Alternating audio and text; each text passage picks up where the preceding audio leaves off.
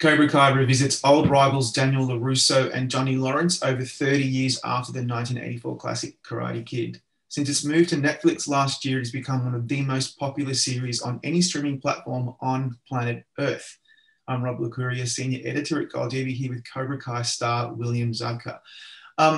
William, by the end of season 3, spoiler alert, if you haven't seen it yet, go away and come back. The two forces and this feud between LaRusso and Lawrence seems to maybe have petered out, and they've finally joined forces. So were you as satisfied as the rest of us that these two have finally come together? That's a great question, and thank you for the introduction. When you said one of the biggest shows on the planet, that's hard to get my head around. Yeah, it's crazy. I think I was ready for Daniel and Johnny to see eye to eye for a moment. We have a common enemy, but what's also great is there's a lot of differences between Johnny and Daniel. So moving forward, it's not going to maybe be so easy.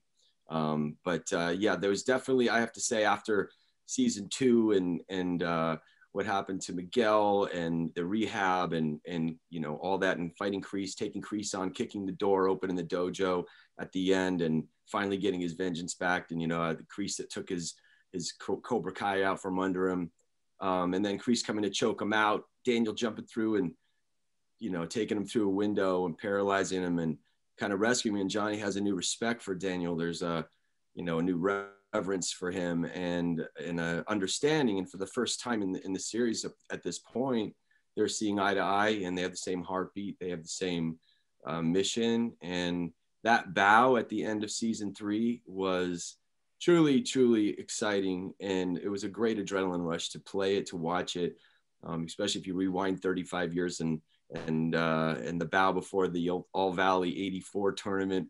Here we are at this point in the show, saluting, bowing, and preparing for battle together. And that was extremely fun and exhilarating to play and watch. And where it goes from there is even the same. Yeah, I'm super excited about season 4, but that ending was so satisfying. Like it really was. And the music, the way it was directed, and just to have you and Johnny standing there, you and Daniel standing there with Kreese, just really made my day. And I think it made the day of a lot of people.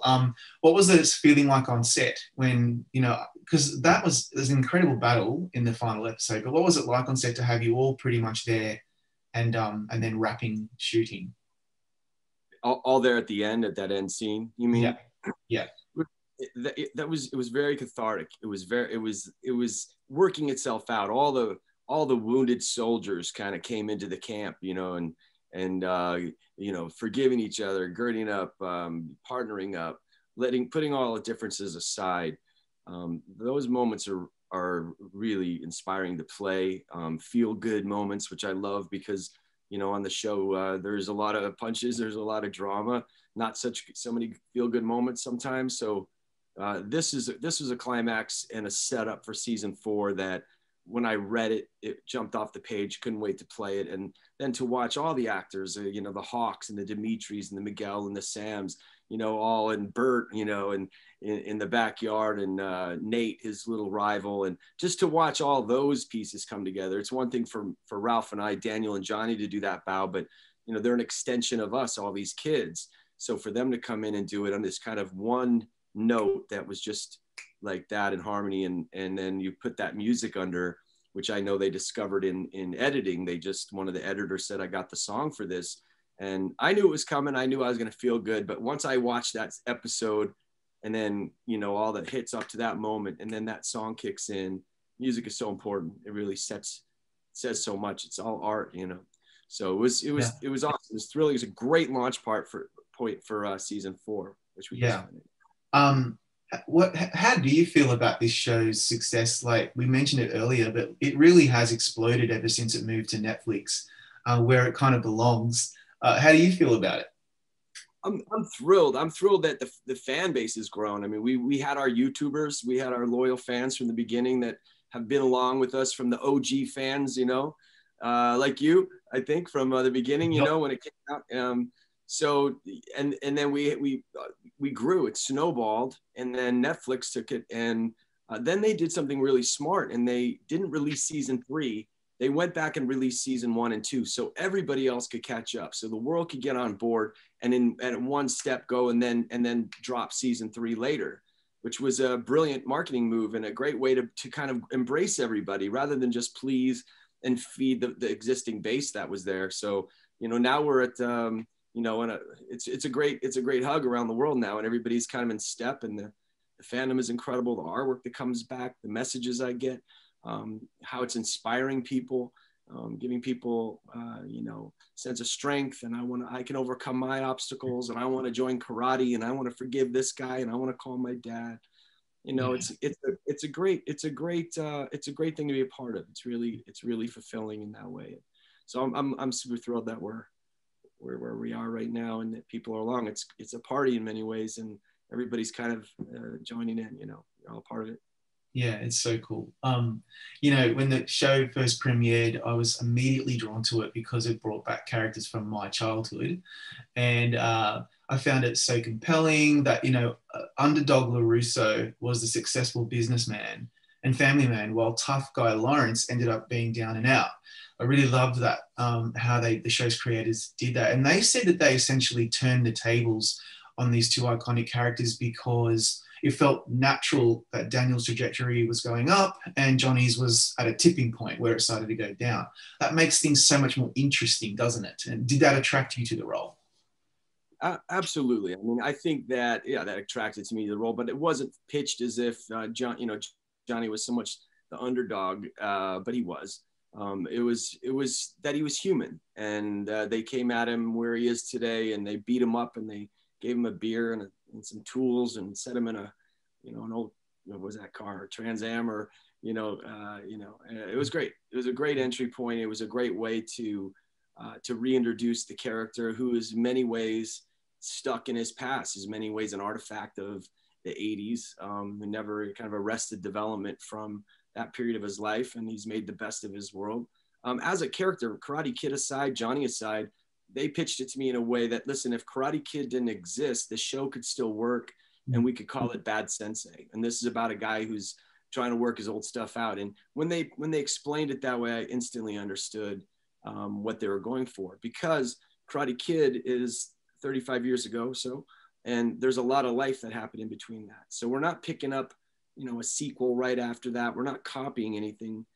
We've managed to create a show that's brand new and relevant today, with the backstory being something everybody already has an emotional connection to.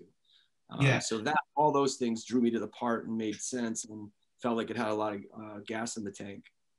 Absolutely. I'm so glad you said that, because what surprised, I mean, the Karate Kid stuff is the entry point, right? What surprised me most of all, when I got over that novelty of revisiting my youth and the fun of the films, the show resonated on a really deeper level, which I did not expect. It's about friendship and redemption, and also about the underdog and the bully. And I think that's really powerful. What are your thoughts? Absolutely. Sure. And the perception, the thing that works about the show is you could look through anybody's lens and see it through their eyes, and they're the hero in a way.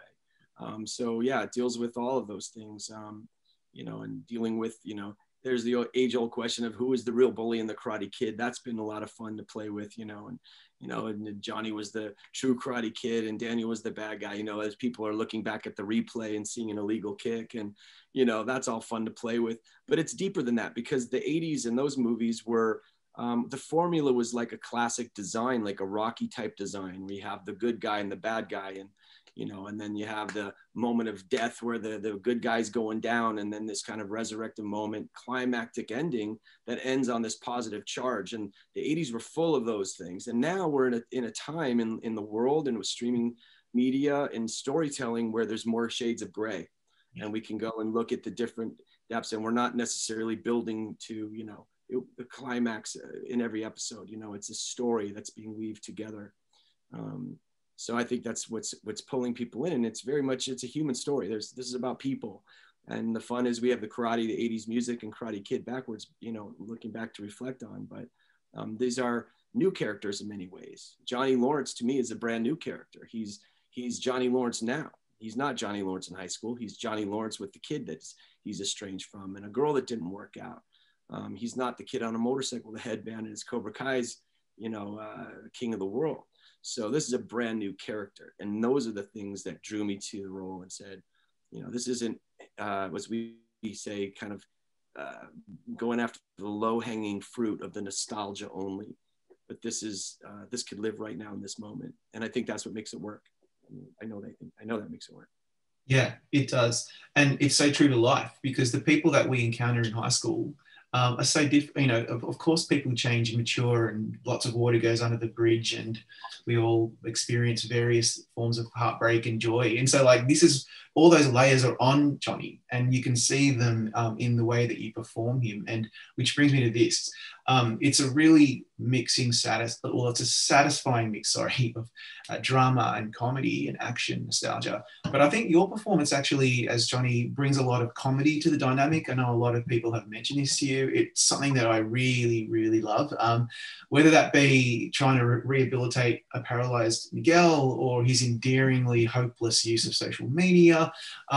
Do you enjoy the comedic aspects of when you're exploring this character? I love it. I love reading those.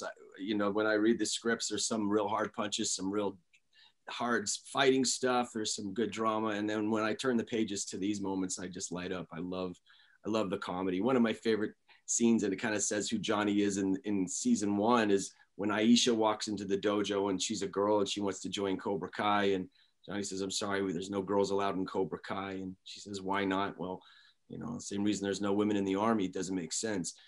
Those lines are just so hysterical. It's so fun to deliver, but if you do it in a way that is sincere and misinformed with a heart on your sleeve, it can work.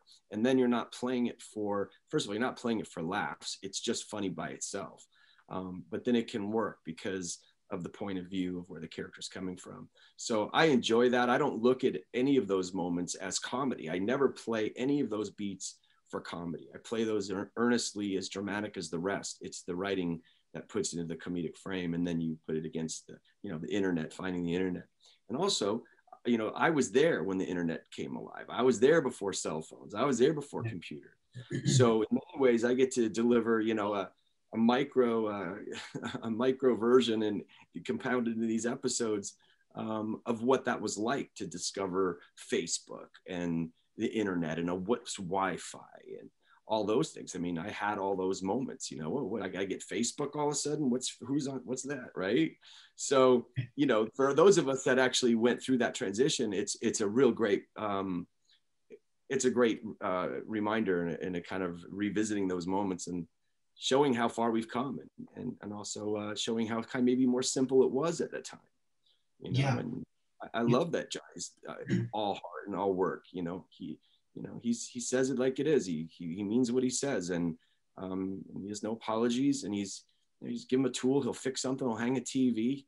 The key to Johnny that was in the Karate Kid that lives even now is this: the first line in the Karate Kid movie that I ever said in any movie was on a motorcycle on top of the hill, and Rob Tommy says, "Who wants a warm one?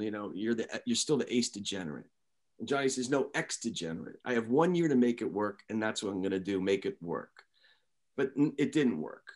And that's the key to him. He's still trying to make it work. He still is, every time he gets beat down, he's still trying to make it work. He's a work in progress. And he's frozen in time in many ways, but he's also maybe ahead of the game in many ways. And there's something to learn from him. There's something to learn about old school, especially when it comes to the karate and being tough, toughening up our kids, not in a physical aggressive way, but in a mental way that martial arts really brings to it, and the toughness of that. There's an old school kind of toughness my dad had with me. My dad would bring me in the basement when I was a kid and let me punch him in the jaw just so I knew what it felt like. That sounds crazy, but it was like, hey man, we live in New York. It's like, there's some kids on the block. Like, you need to know what this feels like. And I get to hit him a couple times, until I was, 7 or something, Wow. Not that he's training me for that, but there's something about the old school kind of ways that I think is fun to watch, entertaining. And he has a long way to go. I mean, Johnny is an evolution in progress, and, he doesn't have it all figured out, but there's something forgivable about him and enjoyable to root for, because in a way there's kind of a piece of Johnny, in many of us, I think. Absolutely. Like, we're all that. We're all a work in progress. And none of us are perfect. And we're all working on it. Well, hopefully are. And that's why from the get-go, I really gravitated towards Johnny. I just found that character to be so compelling. And I'm so glad that the show brought some nuance to him. You could have just been a cardboard cutout. The whole show could have been. And it's so not. I was thinking that, you did mention sincerity. That's, I think, the key to this show that a lot of people may not know when they haven't seen it yet, because it's not tongue-in-cheek. It's very sincere, and there's really not a lot of irony and satire where everything else in pop culture seems to be that way, but not this. So how important is that you've kind of spoken to it a bit already, but is that something that everyone's conscious of, or is it something that you're just doing yourself? Everybody's conscious of that. Certainly the writers are. They're being very smart about that. And for me, I approach this with truth. I approach it and I played this character. He's very close to me. And for my storyline and what I serve, I just go right into the heart of it and blindfolded and not conscious and not worried about, so much how an audience is going to respond positively or negatively. It's a very private tunnel vision thing. And as the show's gotten more popular, that's even become more important, to not say, oh, the audience likes this, the audience likes that, they do like that. You just can't think about anything out here. It's like, my job is to get inside the soul of this guy and personify him and trust the lines and trust the editing and trust the sound and the music. And I'm always surprised when I watch it back, because how it feels to play the character and how it feels to watch are completely different. Because it's in many ways, I've said this before, but it's painful because he's making choices and saying things that I wouldn't say, but he's not me. So I have to Billy shrinks to about 2% when I play this character. And that's an interesting thing. And I have to kind of decompress when I'm finished. So I just play the truth and then trust the rest, because we have a fantastic writing team, set of producers. Ralph's great. Our cast is great. Everybody's doing their part. Great music composers, all those elements together. And we have Cobra Kai.